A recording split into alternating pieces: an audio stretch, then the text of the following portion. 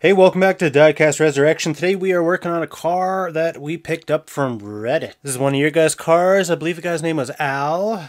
Thank you for posting this little bad boy. We got a Corvette STINGRAY. I'm unfamiliar with the brand. Made in Germany. Al was kind enough to send in some wheels as well. So we're going to be doing custom paint on this. It won't be a restoration. So other than cracking the windshield, this car is in pretty good shape. It is missing one headlight, so we're going to have to remedy that. It's got really unique headlights, as you can see, so I'm looking forward to getting started on this.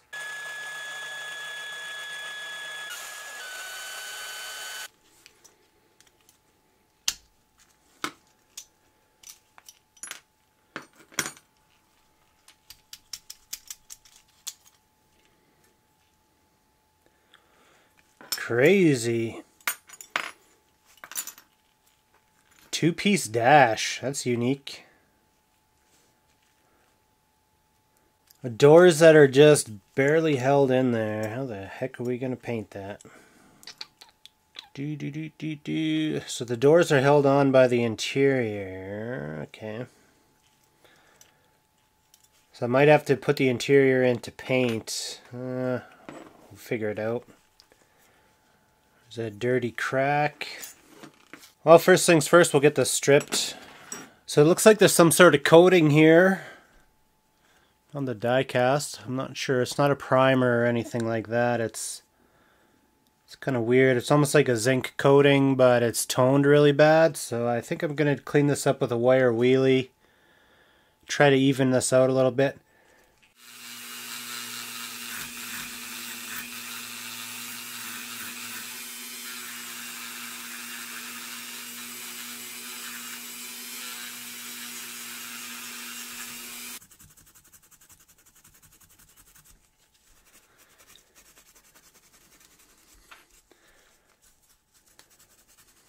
It's too bad for these headlights, you know.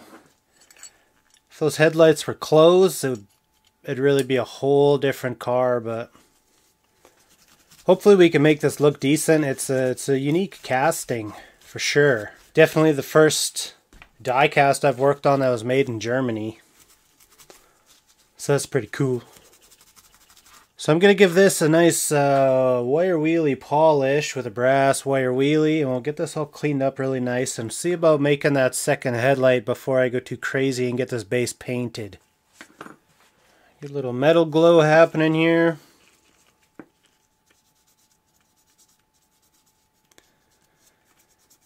This stuff smells like feet.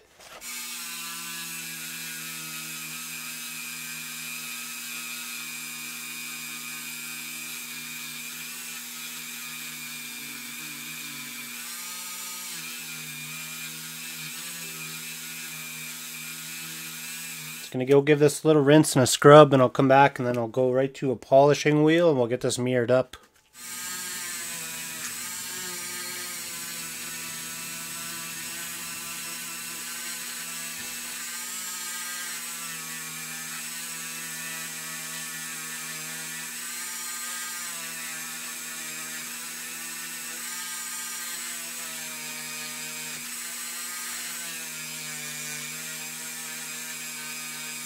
So I talked to the owner and I asked him if I could go ahead and close these headlights, and he was game for it, because this is just a, I don't know, almost looks like a Rolls Royce or like a Bentley or something, but this flat spot in between the headlights is probably what bothers me the most. You know, that's supposed to be a nice sleek little point. So I'm going to close these headlights. So we're going to remove these from the base, do the necessary body work, and hopefully this will look like a Corvette again, because I don't know what this looks like. I spent a lot of time making a new socket for the one side, but it just does not help it in any way. So we're going to go ahead and fix this up. So we got some work to do, no big deal. No big deal. So the first thing I am going to do, I guess, is mix up some putty, and we'll get this thing drying. I did buy some Milliput finally. We're not going to use it on this one yet, just because we've got a little bit of our high heat JB Quick Weld stuff yet.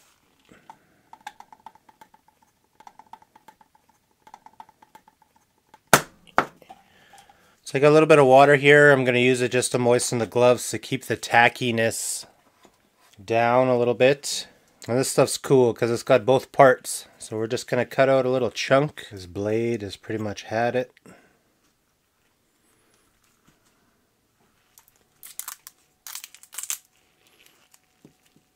And then we're just going to mix this up. Here's our little lobster finger bowl here.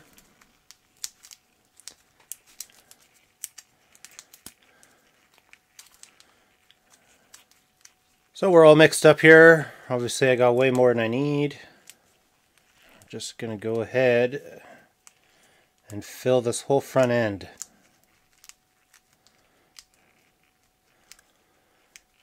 Everything that's on the inside here we can clean up after once it's hardened.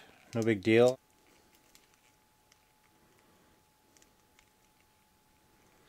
Cool.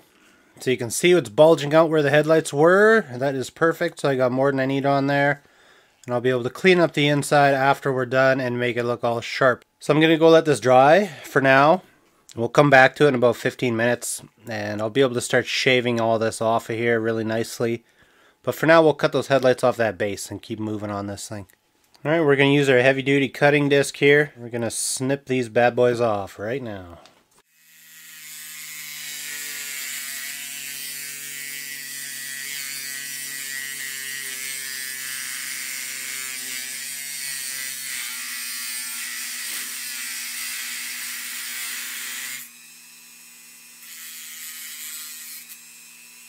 There we go, that's looking much better already. We got a pretty big, humongous license plate on there I don't actually care for, but it's kind of European, so maybe we'll keep it.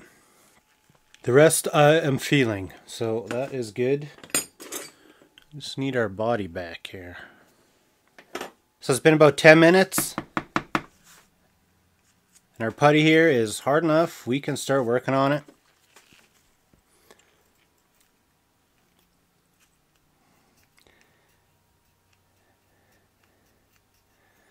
As you can see, it just shaves off pretty easily, actually.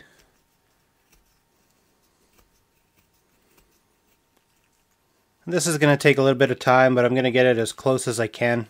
Obviously, this isn't the final finishing putty. This is just filler, so I'm going to spend a little bit of time and get this into shape, and we'll see how far we get. Okay, I got it roughed out. Still need to work on sharpening this tip up a little bit. That's the one thing that they were kind of missing on this model. I think it's going to work out fine as long as I can get this edge right and I can get it fitting back onto the base. That's going to be the biggest concern. Shouldn't be too bad though, so I'm going to keep plugging away on this edge and try to get a nice sharp point on there. So we've got that fitting on there pretty good, and it's starting to look a little bit more like a Corvette now, which I'm very pleased about. Next video we do is going to be another fun one where I'm using putty. We are putting a big blower on an El Camino, so that'll be the next video out. First we got to get this thing fixed. We're going to use some Tamiya putty, and it's going to provide us with all of our finishing putty needs. It's very fine, it works well. You want to go easy on this stuff, use thin coats if you can. It's going to harden better. If you have problems with it chipping off, you just put it on too thick. More than likely. I like using a little piece of blister pack for a little putty knife.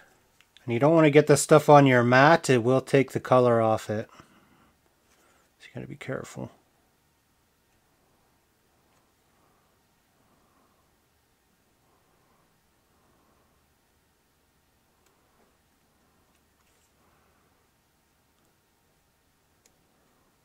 I'm just going to do a very light thin coat to begin with. This stuff dries really quick, so I'll probably put a little bit on, sand a little, put a little bit on. Alright, so I put a little bit of black primer on our car here. Now I'm just thinking about what color we're going to do this. Alright, so step one, I'm going to hit this with some silver just to try to match, you know, the natural color of a base a little bit more, so our colors are pretty close. So I'm just going to hit this with some Quicksilver quick, and I'll be right back.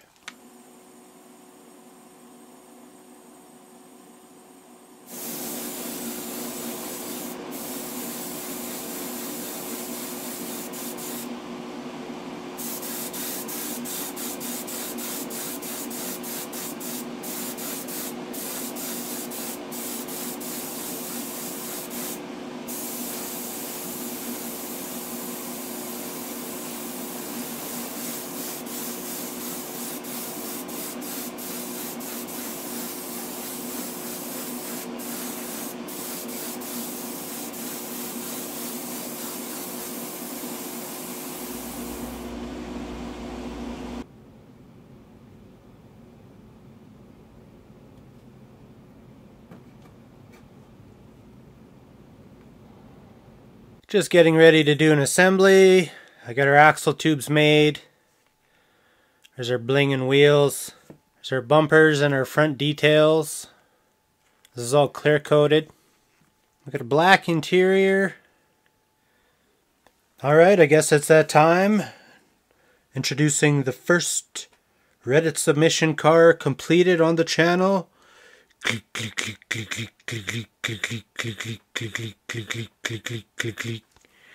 Hell yeah, man, look at that thing. Between coats of candy, I put some, I put an effect on the paint, and I just wanted to see how much of it was going to show up. It's not bad. The stuff is called highlight interference. And it doesn't quite do what I was expecting, but it looks really cool anyways. So keep in mind when you're putting cars on the Reddit page for submissions, you might not have many opportunities to get a car done by me, so if you do send one in and you want it back in mint condition, certain things I might not be able to fix or replace. Had a good time on this here project. Pretty cool casting. Lots of details there, except I think the front end was like way off in my opinion. I'm sure some of you guys will agree with me. Overall, pretty sweet little car to work on. I think our front end looks okay. Looks a lot better than it did anyways.